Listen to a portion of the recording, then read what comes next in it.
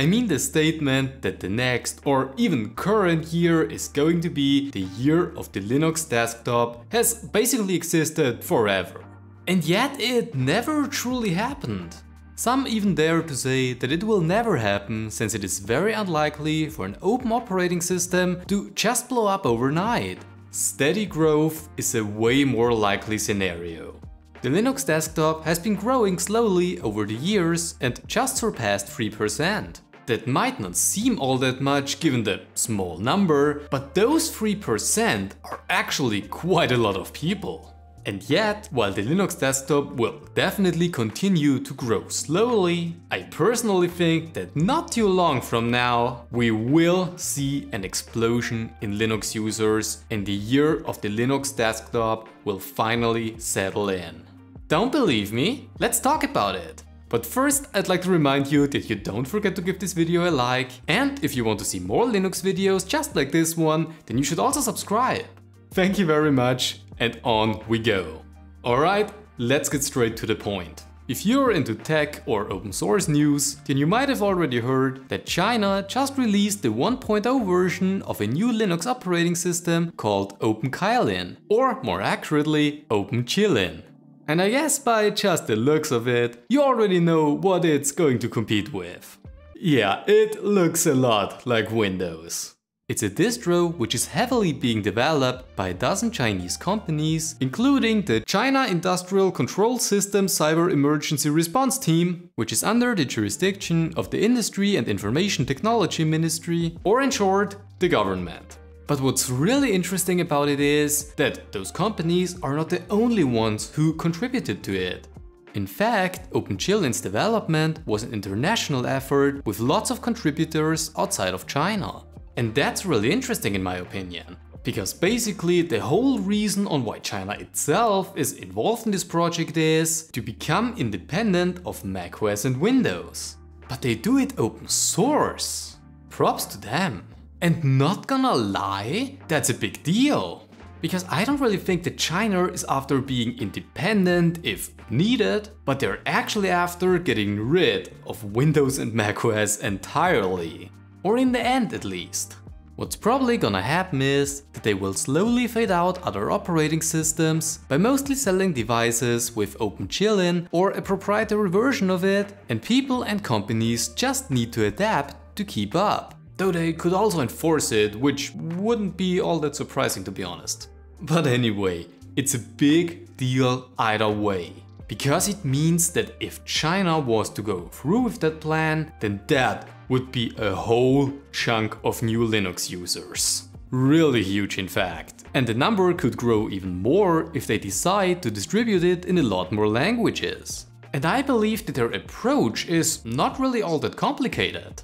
They want to keep openKylin open for research facilities, space travel and crucial applications, which makes sense, since you want to utilize the cooperation that open source comes with. For the market, it might be a different story.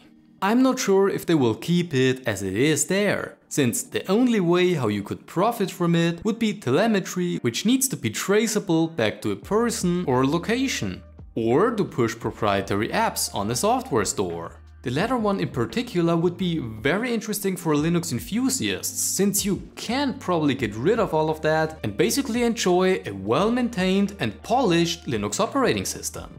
As long as openKylin stays open source, it would be really easy to detect some weird behavior. That is, if you're into reading source code like a Harry Potter novel. Anyway, openKylin has the potential to increase the Linux market share quite drastically. And much more importantly, it could lead to a massive drop of Windows and macOS users.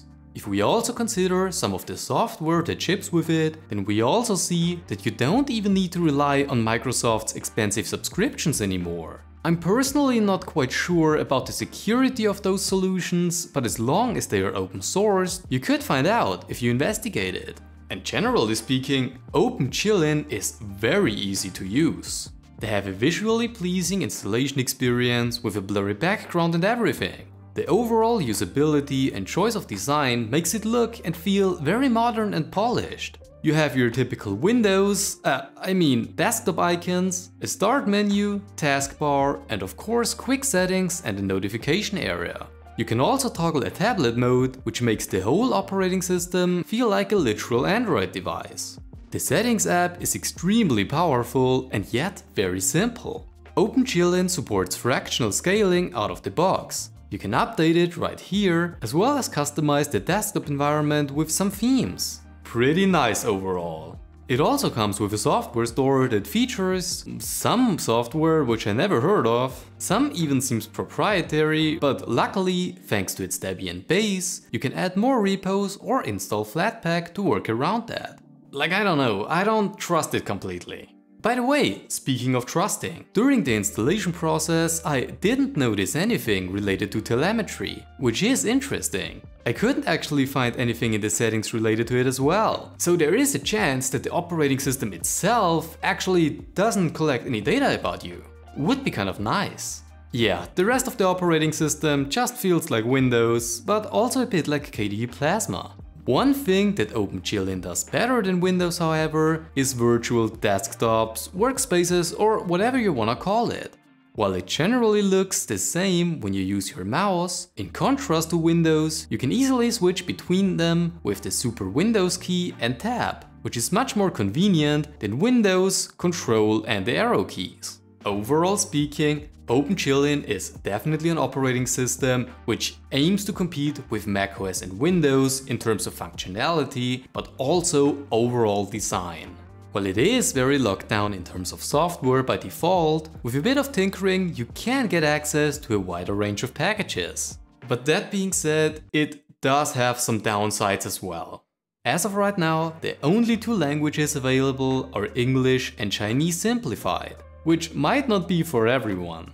Additionally, if you have a multiple monitor setup, then you might be disappointed to hear that the default display server is still Xorg and X11 instead of Wayland. While UKUI, the desktop environment, does technically support Wayland, it doesn't seem to be deemed ready just yet. Oh yeah, and the big one, China.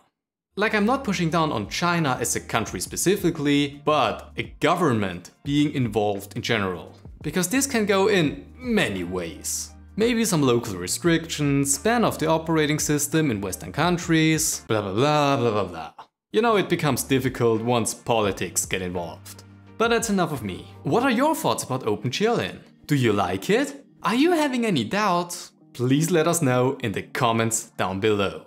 Oh, and when you're heading down there, don't forget to stop and give this video a like and also subscribe to the channel. I appreciate your support. And here's already the next video. It's probably good, I don't know. And all that's left to say now is good morning, good afternoon or good evening wherever you are. I'll see you around.